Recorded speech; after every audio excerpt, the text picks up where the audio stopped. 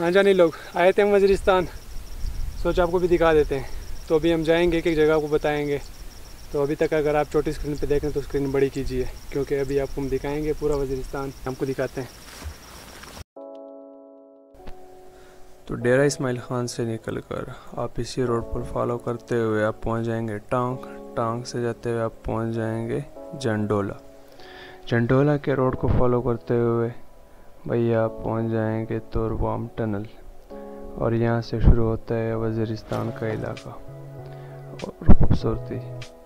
तो इसी रोड पे जाते हुए आप पहुंच जाएंगे मकीन शहर।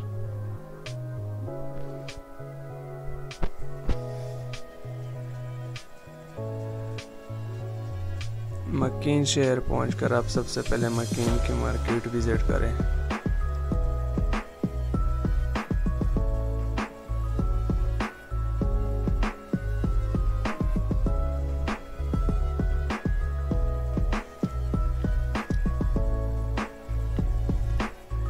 मार्केट विजिट करने के बाद आप जाके मकीन में खाना खाएं, और खाना खाकर आप निकल जाएं वज़ीरिस्तान की तरफ, और यहाँ खूबसूरती आपका इंतज़ार कर रही है।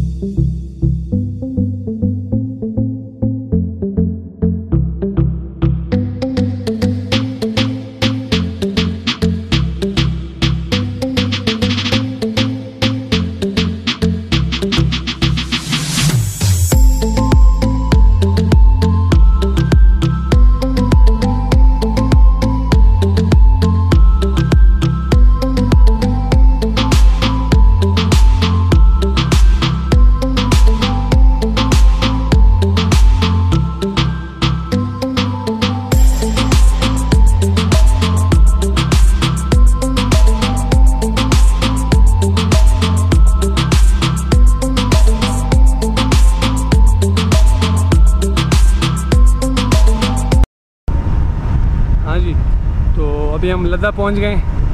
लद्दाख के सीन्स आपने देख लिए। तो अभी हम आगे बढ़ रहे हैं काराकोरम की तरफ, और बाकी हम आपको दिखाते हैं।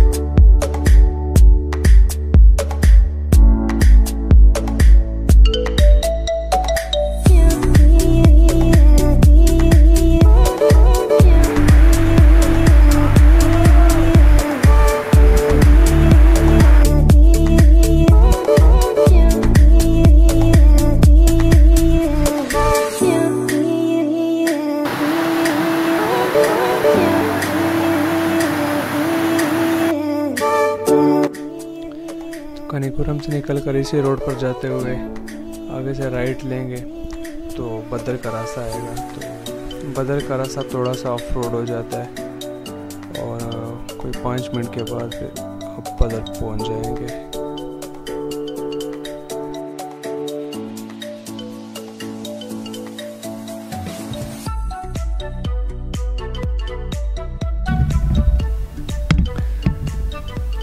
बदर पहुंच गए। अच्छा, बदर वज़ीरिस्तान की सबसे खूबसूरत वादी है। अच्छा, अभी से आगे हम ऊपर हाइक करके जाएंगे। ये जो जगह इसे चलवस्ताई कहते हैं। अब आगे इस मानतियों की तरफ जाएंगे। तो अभी हाइक की वीडियो आपको दिखाते हैं। हाइक करके यहाँ पे ऊपर जाएंगे।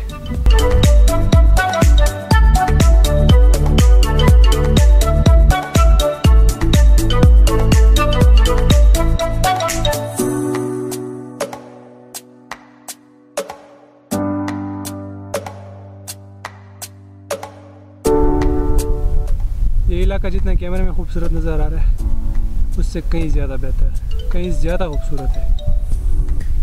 बस यहाँ पे कुछ मसले हैं, डेवलपमेंट नहीं हुई और ना कोई ख़ास होटल्स वगैरह हैं जहाँ पे टूरिस्ट रह सकें। वरना बाकी इलाका मैं कहता हूँ पाकिस्तान के नॉर्थन एरिया से ज़्यादा बेहतर है।